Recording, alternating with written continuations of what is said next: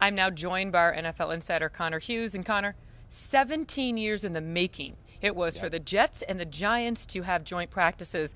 17 years, almost 2 decades. I mean, is that older than you? Almost. I mean, I think I was in like second grade. All right, stop. I was just kidding. Yeah, All right, let's talk about grade. this boring practice because, everybody came here thinking, you know what, the last time they had practice, it was a fight, there was brawl, it's hot, it's the Jets and the Giants.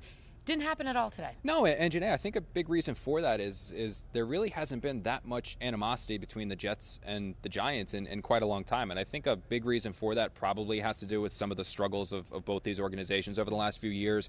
There also really isn't anyone on either side of the organization banging the drum of "we hate you, you hate us." Where think about 2011 when Rex Ryan was like, "We're the big brother, we're going to run New York forever." Well, Robert Saleh's not doing that. Brian Daboll's not doing that. In fact, there's a strong mutual respect that started way back when with both these guys who are self-made in the NFL. They became very good friends at the NFL owners meetings this year, and they realized, look, we're 30 minutes apart.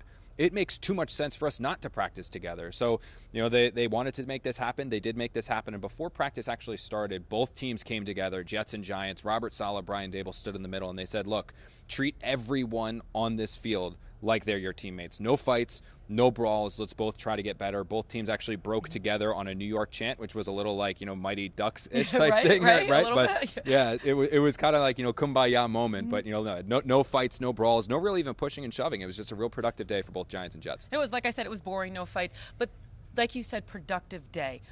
Why was it so good for the Giants to see this Jets defense and this Jets offense to see the the Giants defense? Yeah, well, they're polar opposite schemes, right? So think about this from Daniel Jones' perspective.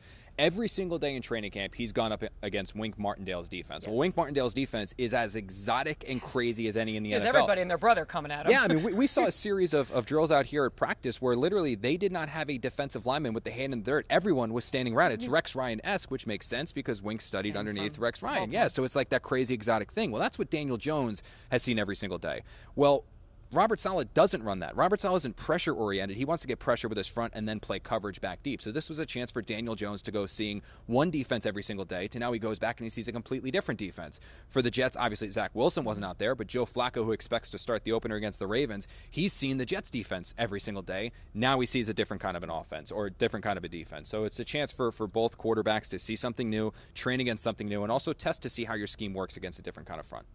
And again, I'm going back to the fact that it was a very boring practice to watch, but they ended early. I mean, it's a hot dog days of summer, and they wanted to avoid some injuries. There were some injuries on both sides of on the field. Yeah, a couple Giants limped off. DJ Reed, Jermaine Johnson, the Jets, two players pretty important for the Jets. Those guys left now. From what we understand and what we've been told, obviously we have learned that you don't always want to go off the first prognosis, but it does certainly seem like both of these guys avoided serious injuries and everyone's going to be fine. But Robert Saleh, Brian Daboll, they both got together. They said, look, a couple guys banged up. You're a little banged up here. We're a little banged up there. Why don't we just call this one? We'll run some gases and get out of here with a pretty productive day. And that's exactly what this was. No fights yet. We'll see what happens with the media in the background right now, but everything's good right now. You know how that is.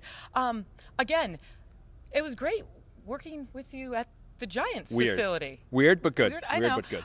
Again, you don't need to tell me how old you were the last time these guys practiced. But for Connor Hughes, I'm Jeane Coakley.